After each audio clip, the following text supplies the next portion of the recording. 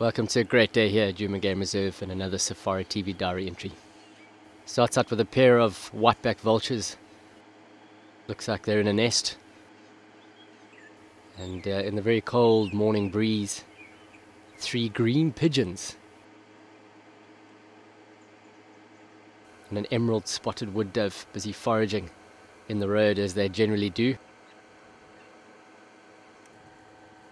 Fork-tailed drongo on the lookout for a few flying insects.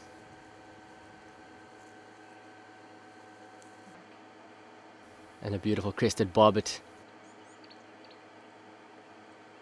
Notice that little crest being blown about by the wind.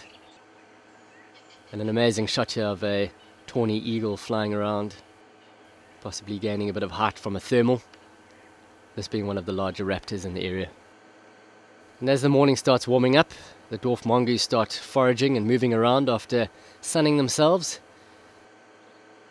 They'll be on a lookout for any creepy crawlies, insects, small reptiles, rodents.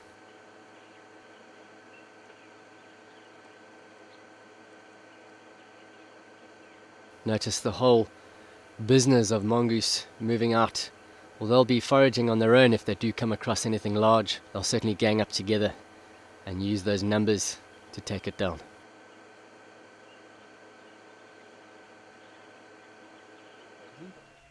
Beautiful purple pansy.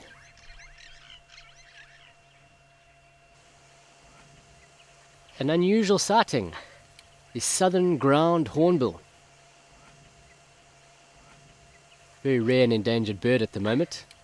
Spending a lot of time on the ground as they walk looking for their favorite food sources, which are snakes, tortoises, using that very large, robust beak to break through the tortoise shell with ease.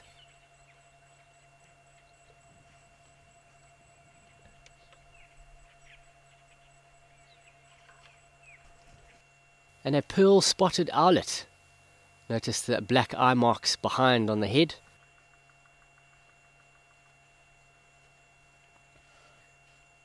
And as the day draws to a close with the sun setting, this beautiful Verreaux eagle owl being mobbed by a fork-tailed drongo.